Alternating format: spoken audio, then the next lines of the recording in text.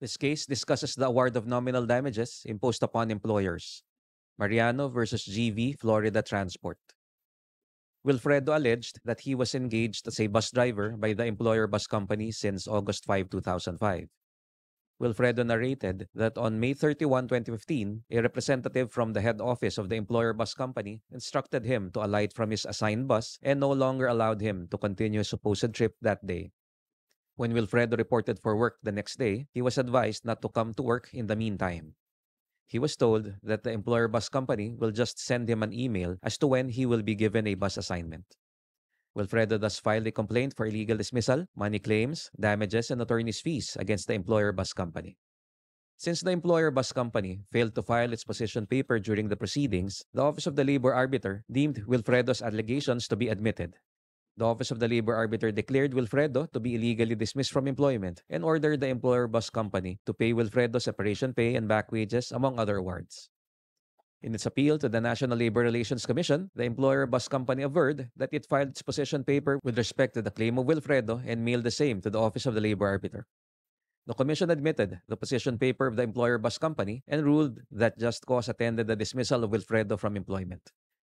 The Commission found that Wilfredo was involved in several reckless driving incidents that constituted misconduct.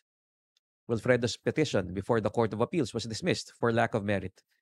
The Court of Appeals found that there was valid ground to dismiss Wilfredo from employment and that the employer bus company complied with the procedural requirements of due process in such dismissal. Wilfredo elevated this case before the Supreme Court. Wilfredo insisted that the employer bus company failed to substantiate his alleged cumulative infractions of company rules for reckless driving that warranted his dismissal. Wilfredo further mentioned that the employer bus company failed to afford him procedural due process since he was not given a notice to explain, there was no hearing or conference to afford him an opportunity to present evidence to support his claim, and he did not receive a notice of termination. Was Wilfredo validly dismissed from employment? The Supreme Court ruled that Wilfredo was validly dismissed from employment. The court discussed that dismissal from employment has two facets. First, the legality of the act of dismissal, which constitutes substantive due process, and second, the legality of the manner of dismissal, which constitutes procedural due process. The burden of proof rests upon the employer to show that the disciplinary action was made for lawful cause or that the termination of employment was valid. In administrative and quasi-judicial proceedings, the quantum of evidence required is substantial evidence, or such relevant evidence as a reasonable mind might accept as adequate to support a conclusion. Thus, unsubstantiated suspicions, accusations, and conclusions of the employer do not provide legal justification for dismissing the employee.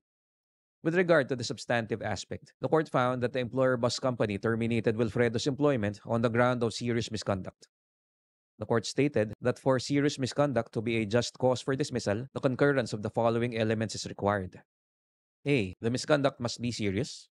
B. It must relate to the performance of the employee's duties, showing that the employee has become unfit to continue working for the employer. And C. It must have been performed with wrongful intent.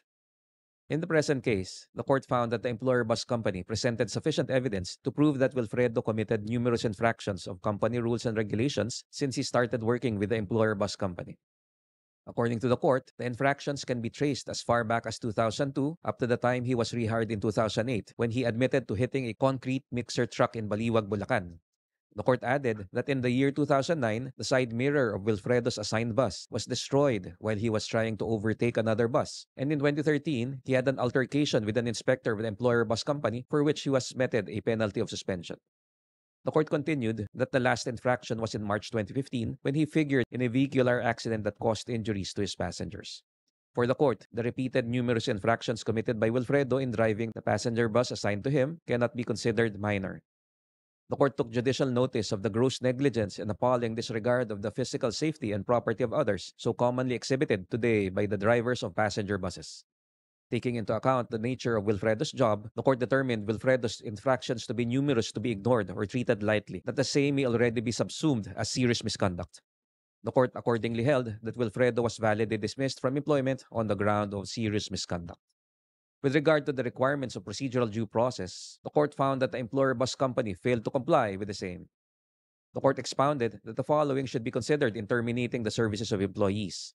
1. The first written notice to be served on the employees should contain the specific causes or grounds for termination against them and the directive that the employees are given the opportunity to submit their written explanation within a reasonable period of at least 5 calendar days from receipt of the notice.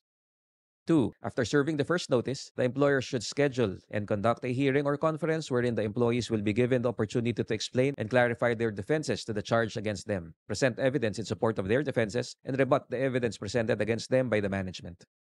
And 3. After determining the termination of employment is justified, the employers shall serve the employees a written notice of termination indicating that all circumstances involving the charge against the employees have been considered and grounds have been established to justify the severance of their employment. In the present case, the court found that the employer bus company was unable to send Wilfredo a first written notice containing the specific causes or grounds for termination against him. Although Wilfredo submitted a lengthy explanation letter dated June 3, 2015, explaining his side on the incident that transpired 2 months back, the court stressed that such explanation did not excuse the fact that there was a complete absence of the first notice. The court thus sanctioned the employer bus company for disregarding due process requirements. According to the court, where the dismissal is for a just cause, as in this case, the lack of statutory due process will not nullify the dismissal or render it illegal or ineffectual. The employer will not be required to pay the employee back wages. However, the employer should indemnify the employee for the violation of statutory right in the form of nominal damages in the amount of 30,000 pesos in accordance with prevailing jurisprudence.